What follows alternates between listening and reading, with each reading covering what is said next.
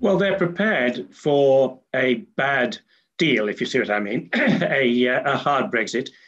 We, for example, have set up a subsidiary in Amsterdam. We've set up a branch in Frankfurt. We have a separately capitalized entity which can deal with our European Union clients. So we've prepared as far as we can.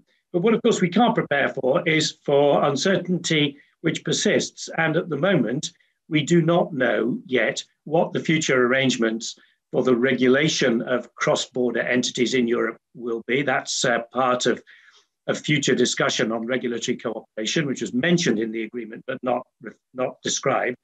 And also there's a big issue of, in the jargon, equivalence as to the extent to which UK markets will be regarded as equivalent in their structure and their regulation to European Union markets, and that's not been decided either.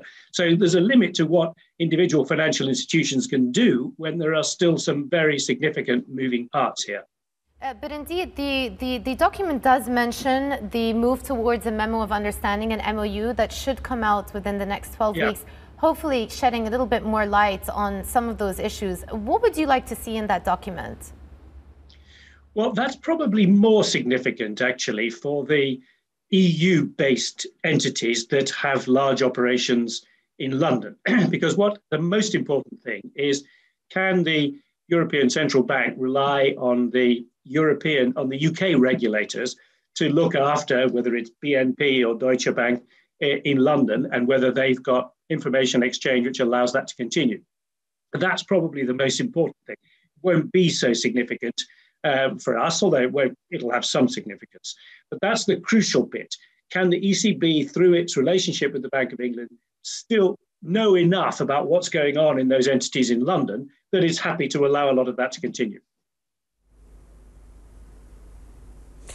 Sir, I want to shift focus a little bit to the Bank of England's policy around dividends for the UK banks. We know that the Bank of England slapped restrictions on the UK banking sector with regards to paying out dividends about 9 months ago to conserve capital to cover losses from COVID-19. Then in early December, we saw the Bank of England ease restrictions on some banks, enabling them to pay out dividends. But now we're in a situation where the virus has become more easily spread, and we are facing tighter restrictions yet again.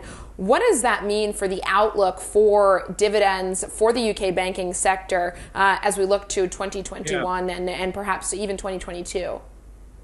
Well, where we rest is the statement in early December, which I thought was a very good statement, in that it put the responsibility for making dividend payments back where it belongs, which is the boards of the banks concerned. It described some guide rails, if you like, about the kinds of amounts of dividend that the Bank of England would be prepared to envisage, but it left the responsibility for proposing that with the boards, and I think that's quite right. So what's going to happen in the next month or so is that each board of the big banks will have to look at the prospect, will have to rework in the light of what has changed in the economy and the changed lockdowns, etc., and decide what is really sensibly affordable in those circumstances. And that discussion will now have to go on. But the basic framework, I think, was set out by the Bank of England in December. And as I say, I think is a decent compromise between where they were from last March, which was a sort of dividend ban, which I don't think is something that's tenable for the long run, and some heavy sort of traditional governor's eyebrows saying, of course you can pay a dividend, but be very careful about what you pay. And that seems to me to be a reasonable place to be at the moment.